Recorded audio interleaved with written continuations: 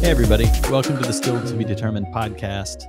As usual, this is the podcast that follows up on topics from the YouTube channel Undecided with Matt Farrell. As usual, I am not Matt Farrell. Matt is with me, though. How you doing, Matt? Good. How are you doing? I'm okay. I'm Matt's older brother. I'm Sean Farrell. I'm a writer, and I will be asking the questions, and Matt, as the guru from the channel, will be answering them.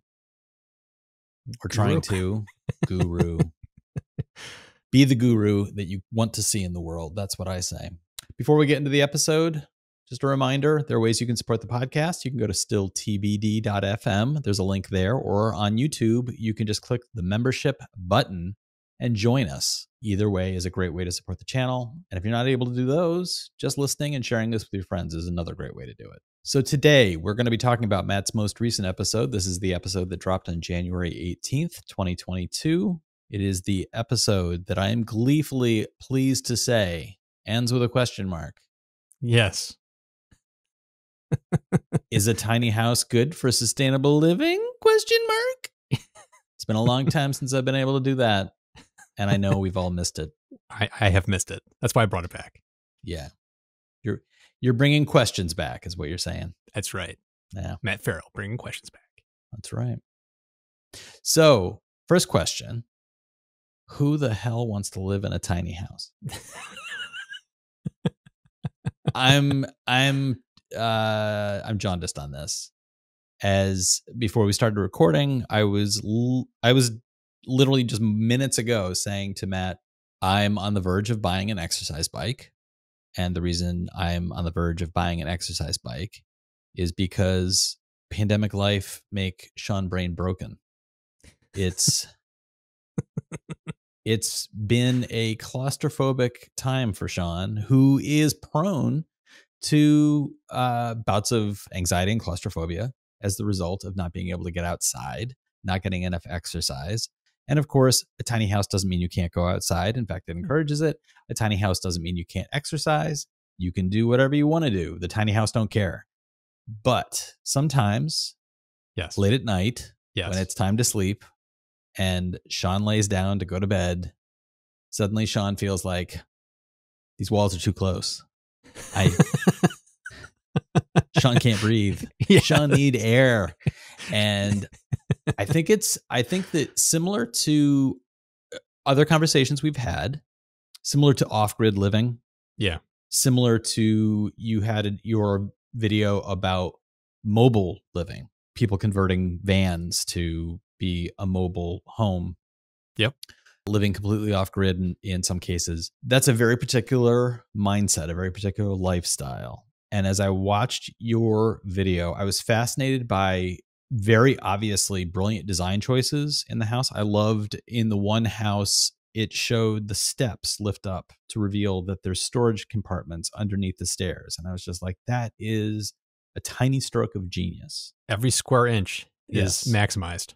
Using every square inch in a way, really squeezing every, and in some cases repurposing every square inch, so that you showed that one house that had a footprint of that was half as big as the actual usable square footage within the home.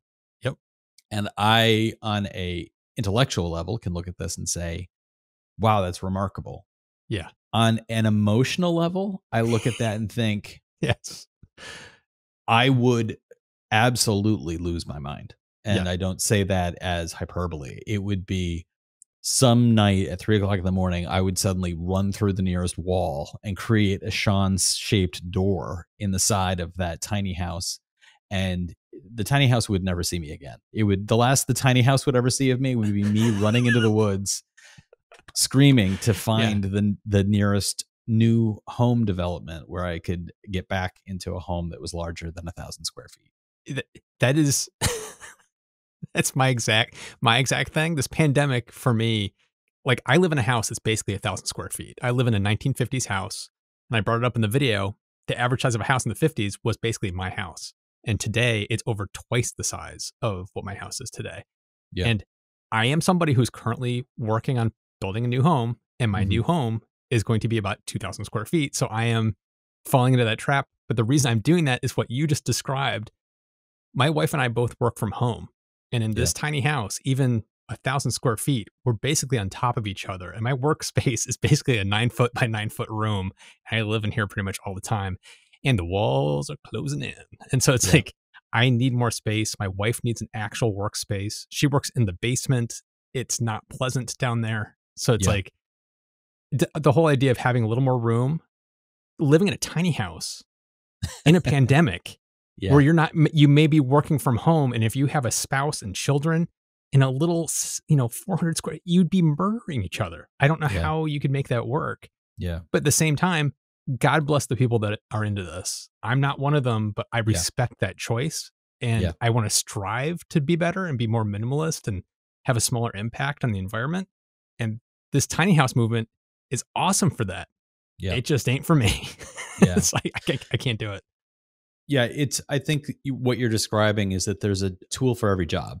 Yeah. And a tiny house is a specific tool for a specific person with a specific job in mind. And as you're describing your home situation, not too different from my home situation, working from home during the pandemic, really enjoying aspects of working from home, really feeling like I still have a job, which is effectively the office job I had before the pandemic started.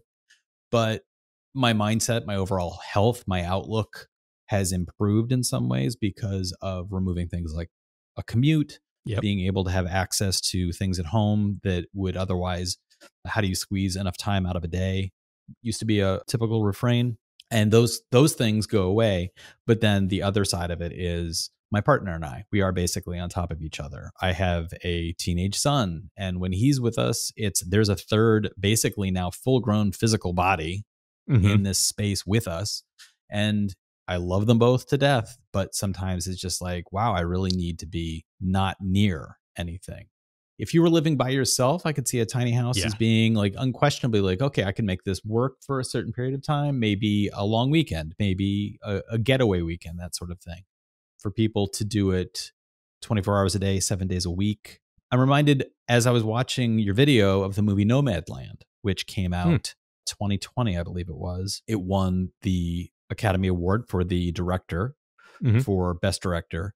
And it is the story of people who have not removed themselves. Their goal was not to remove themselves from the grid. Their goal was to embrace some kind of nomad like existence, and they follow work. And the different people in the movies in some cases are actually people who live like this. So there are Right. a few actors in the movie, but the movie also includes people who legitimately live this way.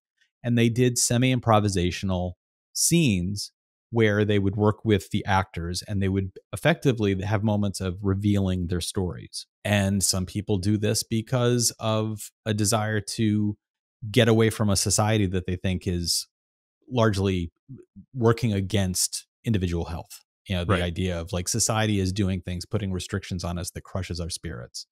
Other people want to get back to the idea of the open road, the nomad spirit they see as something that's ingrained in humans.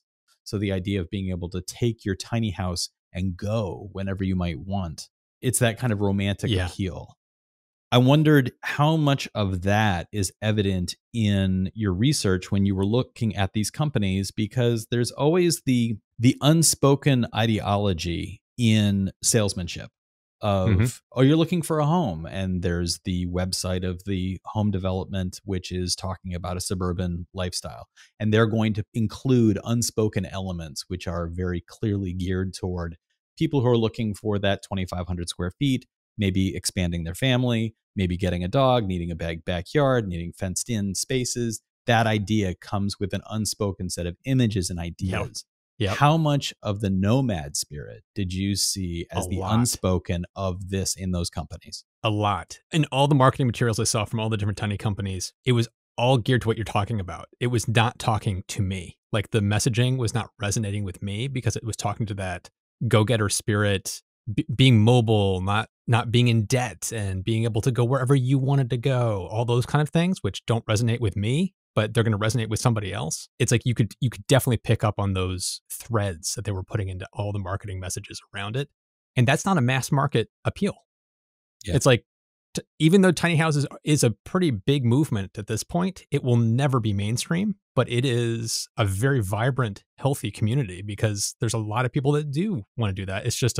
It's still a niche market, but it's really cool that it's there. And I actually have several patrons that I released my videos early, and when they saw that video, several people sent me messages saying, I lived like that for 3 years, or Mhm. I'm currently working on building a tiny house right now. And, I lived in a mobile home for, 3 years traveling the country, but most of the messages were along the lines of it was a temporary thing. It Yeah. was something they did for a year or 2 years or even 5 years, but then they settled down into a slightly larger house. And the thread I took from that was, this is not a permanent way you can live. It's like there's going to be a breaking point where your life shifts and tiny houses just will no longer work. And you're going to Right. have to go back to something maybe a little larger, maybe not a 2,000 square foot home. Right. But it sounded, from all the messages I got from people, it was clear that the struggles we've talked about are there, even if you're in the camp of wanting to live in a tiny house. There's another YouTube channel called The Handyman, and he lives in Arizona, and he built a tiny house with his wife. They lived out for several years, rainwater harvesting, solar power, off grid living, incredible. And they just built themselves a big 2,000 square foot home that they're now living in. And in his most recent video where he was walking through the place, he brought up several times of like living in a tiny house was not sustainable because he and his wife did it for years and they work from home. And it was like literally like they're working like across the room from each other. It's like, hi, they're working in a little loft in this tiny house. And it's like they're right next to each other 24 hours a day. And it was basically not going to be conducive for their relationship. They had to get distance to be able to have a happy marriage. Otherwise, they most likely would not be married anymore. So it's like there's a breaking point for even people like the handyman that was just like, we can't keep doing this. It's not a forever home. It's a temporary way station that allowed them to save money, save up a huge amount of savings, and build this massive 2,000 square foot home and basically be living debt free. So it's like there is a reason why you'd want to do it. And I think he's kind of the epitome of like what it means to be a tiny house lifestyle, because it's a temporary way station. Yeah, I thought about that as well as I was watching the video. The cost savings, you at one point lay out, if you had to get a loan in order to get one of these and you scaled it so that it would be 15-year repayment, the total repayment costs was under $600 per month. Yeah. And that, I almost fell off my chair because I'm a renter, and I don't even want to tell you how many times higher I pay for a rental I above know that how much that $600. is. And It's a it lot. really made me go, oh boy. And And there Sean, was, just put in perspective, I have friends in San Francisco and they pay 2 to 3 times what you're paying for rent. It's it, insane. yeah, it's absolutely crazy. From that perspective, the idea of doing the numbers and saying like, okay, if I can live in a tiny house for 3 years Mhm. and then sell it, pay off the loan, I could save quite a bit of money, and that could be the down payment for a house. So that kind of lifestyle might be geared toward that kind of temporary, tighter struggle to put in time and money for the larger space. I'm curious from our listeners, have any of you done something similar to that? Have any of you taken the bullet for a couple of years so that you can then make the bigger leap into something like larger home ownership, whatever that might look like? Let us know in the comments. You can just scroll down or reach out through the contact information in the podcast description. Moving on to the comments on your video, there was a number of comments that caught my eye, such as this one from Stephen Collier, who wrote, "It would be interesting to see a breakdown comparison between the cost of tiny houses versus massive skyscraper apartments." Ah, Your yeah. analysis really did focus on the idea of home ownership, house ownership, as opposed to something that might be comparable to urban living, like in New York City, Chicago, or someplace like that, where somebody Like an might live. apartment alternative. Yeah, Yeah. I didn't look Yeah. at it from that direction. Yeah, that's really interesting. This, and if you were ever to revisit this, I think the number of ways you could slice it could be very interesting, which would be power consumption as a whole for a building, Mhm. the overall costs of home ownership in an apartment per square foot is vastly different to that of a house. Yep. So, and size is usually pretty comparable. I'm lucky enough that I found an apartment, which I do pay quite a bit for this apartment. I've said that already, but I also have 2 floors. That's not typical in in Brooklyn. And the square footage of my apartment, I think you and I talked about this previously. It's either very, very close or I'm a little It's bit bigger.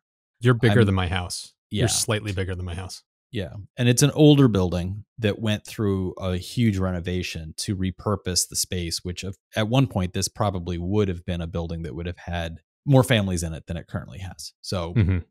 it's been repurposed to make it more attractive to this kind of, it's almost house-like in the way that I live. But if you took a typical apartment from generic town in the USA, I wonder how that would compare square footage wise to a tiny house. Obviously, the tiny house it's making the smaller side of it the goal as opposed to an apartment, which is, And you own it. and you own it. Yeah. So you've got equity because you have, at the end, when you get rid of it, you can sell it and make money from it. So you can't do that with an apartment. So there's a benefit there. Yeah.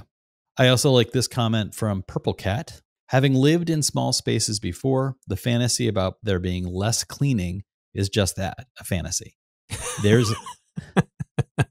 There's less space to clean, but because everything is so tightly packed in, you feel it immediately if something gets dirty. As a result, I'd feel like I was always cleaning and nothing was ever clean.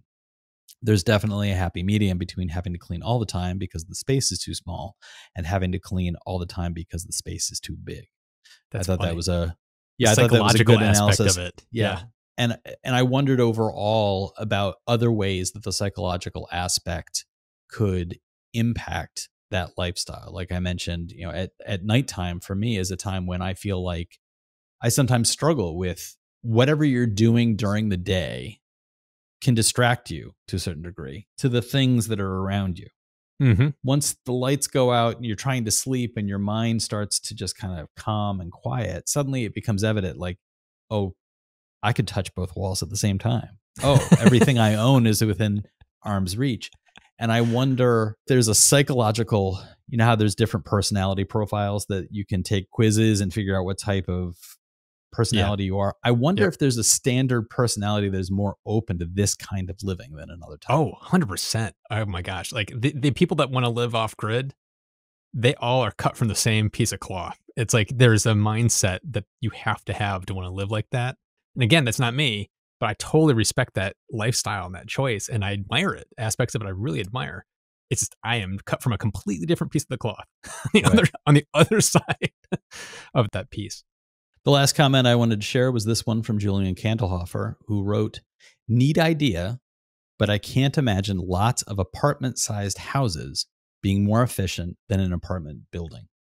Yeah. So that is something I wanted to touch on. Do you have any ideas as to, is Julian onto something, or do the numbers actually tell a different story? He's onto something. It depends on where you are, though. Like here in the United States, we have a lot of space. There's a lot of space here. So it's very conducive to this kind of lifestyle. You could move out to Montana. You could go wherever you want and find a little plot of land and put up your home and Bob's your uncle, you're done. In like a European city, which is more densely packed, you're not going to be able to do stuff like this very easily. On top of which, I brought it up in the video, there's regulations vary here in the United States, state to state. Some states are more accepting of tiny houses than others. And that's really true in Europe. I had people reach out to me saying that like they're in Germany and they can't do this. They want to do it, but they can't. So it's like, it's just regulations don't make it doable. So it's a combination of, is the space available in the region that you live in? And then also, do they even allow it? Like, what are the constraints from the laws and the regulations?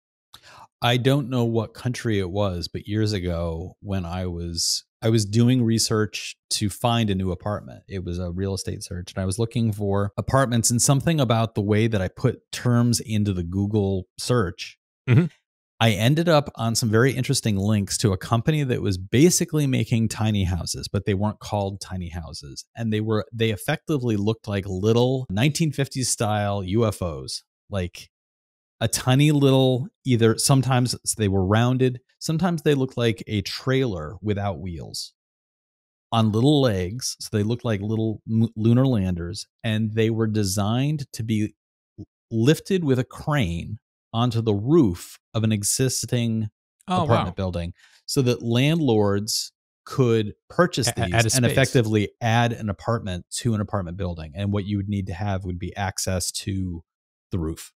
As they're So lowering them down, do they play theremin music as it's I being would lowered hope into the that they would. And Yeah. then there would, I think if you were doing it properly, not only would you have that, but as soon as the house landed, the front door would open up and somebody dressed as a Martian would come running out. Clack So, two. yeah. Klaatu Verata Nikto. Nick two. Yeah, it's that's why I was bringing up like the space. It's like if you're in a congested city or a urban location, it's like apartments make so much more sense because you're building vertically and you can get a lot more apartments into the same kind of square footage on the ground. So it's like tiny houses only really make sense if you're in an area that has the kind of room to grow and allow people to kind of find their own little plot of land. Yeah. Otherwise, apartments are going to win. Yeah. Or putting these UFOs on rooftops. Yeah. So listeners, let us know. Have you ever lived this kind of experience? I'm really curious about that kind of lived experience, what it was like. And I don't know, maybe if we get somebody who's done this before and is open to a conversation, maybe we could revisit this with an episode where we could chat Interview with them. you for an episode. I think that would be very interesting. Let us know. You can find the contact information in the podcast description, or on YouTube. You can just scroll right down to the comments section below the video. Don't forget, there's still TBD.fm. You can support the podcast there through the support the podcast link, or on YouTube, you can just click the join button and become a member. And whichever you're able to do, we greatly appreciate the support.